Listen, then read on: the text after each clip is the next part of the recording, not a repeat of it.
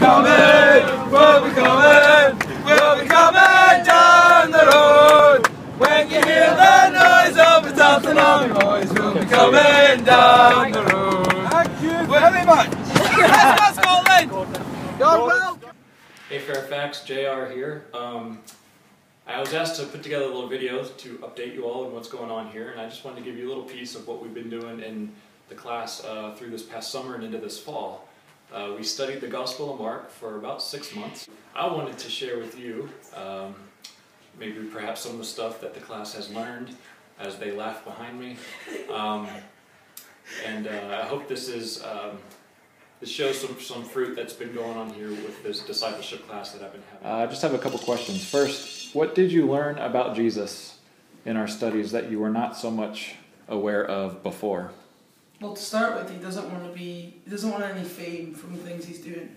Okay. And then in Mark 9, when Jesus goes up to the mountains with his three closest followers, Peter, James and John, he also sees Moses and Elijah up there.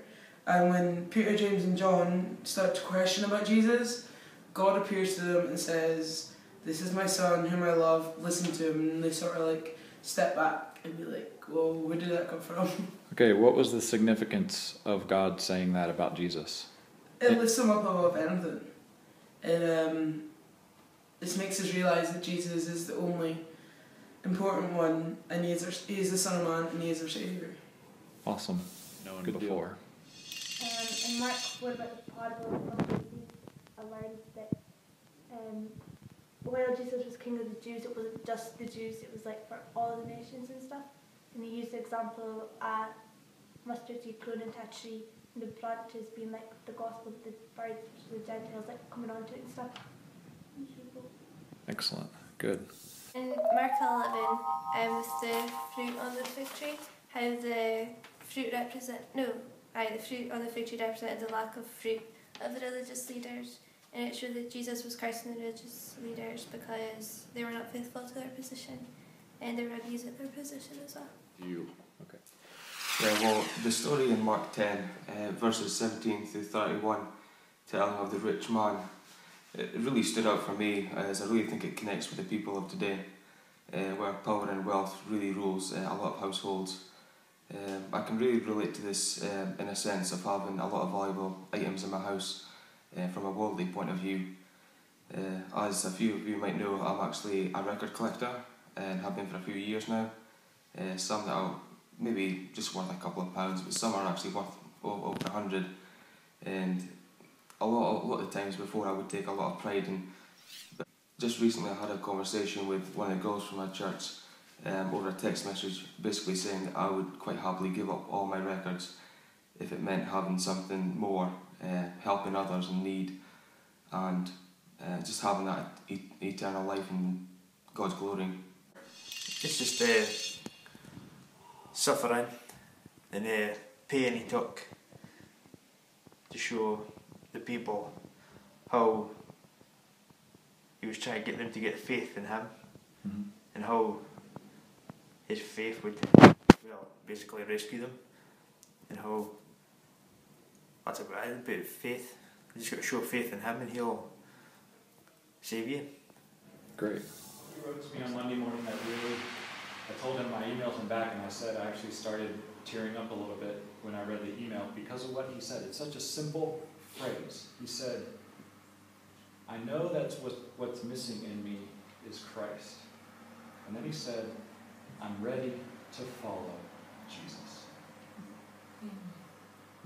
That's it. And so, Lee, I ask for your good confession. Do you believe that Jesus is the Son of the living God? I believe Based upon that confession, I will now baptize him into the kingdom. All right, Lee. I now baptize you in the name of the Father, and of the Son, and of the Holy Spirit.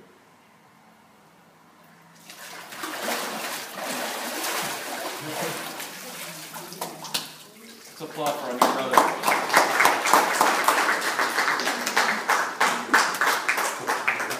Still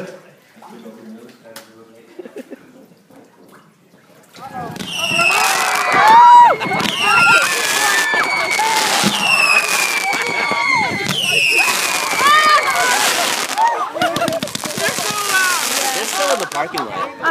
They're watching us. So what's back there where Carolyn's coming from? Like a Playground. playground area. We're practicing already. Did you like it? Naomi. Oh, hi. I'm Naomi, and I hope you remember few facts. Gideon and I put on a video, so I hope you listen to me. Me and my family are gonna have, well, family night, and my dog Piper is gonna be in her kennel, and I hope she doesn't whine. So I'm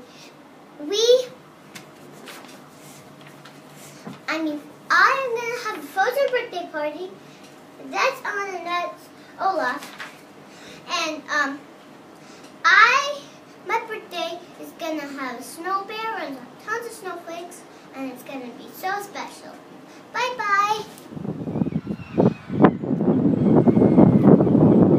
Hello Fairfax, this is Gideon and I'm having a good time in Scotland. I've been doing good in soccer. I've got a lot faster. And I miss you guys a lot. So Fairfax, that's just a very quick report here. Daisha didn't want to be on video because she did not have makeup on. So, but she's going to want to put a video together for you as well to show you the work that she's been involved with. But that's it. It's just a small piece. We have things going on almost every night of the week. And there's even a couple families of unbelievers who we are starting home studies with. So there's a lot going on. God is definitely at work. Thank you for your support, your continued support for us. I want you to know that the resources that you are giving us are proving to be fruitful for the kingdom of God. So please pray for Peterhead, pray for the city. You can see it there behind me. And we really look forward to seeing you soon. We'll be there in July. We'll see you there, and I think we're going to bring some of these Scottish folk over with us. So we're really looking forward to that. And that's it. Looking forward to it. Hope you guys have a good Sunday. Love you.